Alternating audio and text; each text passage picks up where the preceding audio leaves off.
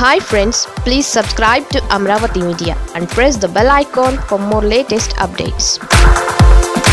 ఇసుక issue close. Jagan మీద కొత్త అస్త్రం రెడీ. ఏపీలో విపక్షాలకు సబ్జెక్ట్ కరువు అయిపోయింది.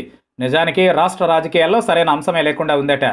ఇసుక కొరత అంటూ 3 నెలలుగా అల్లాడించిన విపక్షాలకు అసలు కొరత సమస్యలు లేకపోవడమేనని వైసీపీ నేతలు అంటున్న మాటలు నిజమేననిపిస్తున్నాయి.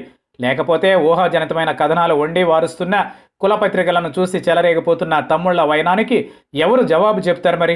ఏపీలో ఇసుక ఇష్యూ క్లోజ్. ఆ విషయాన్ని పవన్ స్వయంగా ప్రకటించేశారు.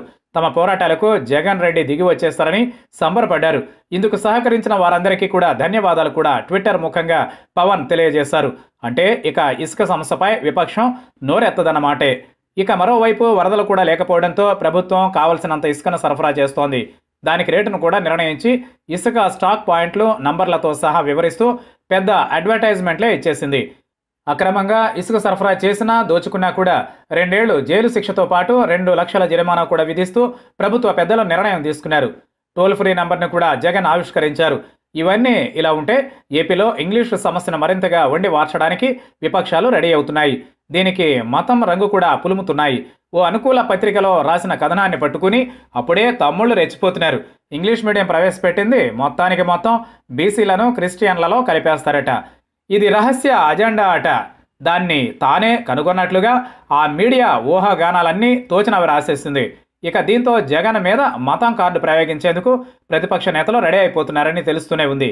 నిజానికి హిందూ కార్డు అంటే బీజేపీ సొంతం. ఆ పార్టీ ఎప్పుడూ వాడుకునే కార్డు. ఇప్పుడు దాన్ని పెద్ద గొంతు చేసుకుని టీడీపీ తీసేసుకుంది. మధ్యలో జనసేన, పవన్ కళ్యాణ్ సైతం హిందువులు, క్రిస్టియన్లు ఇలా చెబుతూ జగన్ మీద బురద జల్లే ప్రయత్నం చేస్తున్నారు. అంటే ఇంగ్లీష్ భాష క్రిస్టియన్లదే అని వీరంతా నిర్ధారించేస్తున్నారు. మరి వీరు ఇంగ్లీష్ ఎంత మాట్లాడినా క్రిస్టియన్లు కానప్పుడు వీరి పిల్లలను ఇంగ్లీష్ మీడియంలో చదివిస్తున్నప్పుడు లేని బాధ ప్రభుత్వ పాఠశాలల్లో ఇంగ్లీష్ ప్రవేశపెడితే తప్పు వచ్చిందా అన్నదే పెద్ద ప్రశ్న. అంటే జగన్ ఎక్కడా దొరకకపోతే మతం కార్డుతోనైనా ఎదుర్కోవాలి అనుకుంటున్నారన్నమాట. చూడాలి మరి ఇది ఎంతవరకు వర్కౌట్ అవుతుందో.